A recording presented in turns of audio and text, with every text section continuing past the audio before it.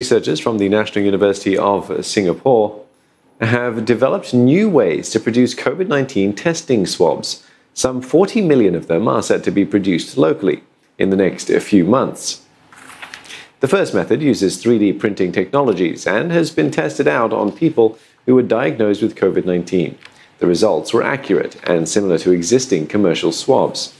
The other method, which uses injection moulding, allows for mass production of two different types of swabs. They are cheaper to produce and more affordable than imported testing swabs. When we started this whole project, bear in mind that we were responding to a really urgent and rapidly changing environment, right? And even if you have stocked up whatever swabs you have, the amount of testing was so incredible that sooner than later you will be running out of it.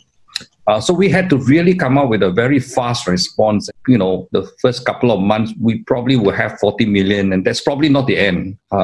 They probably will produce even more after that.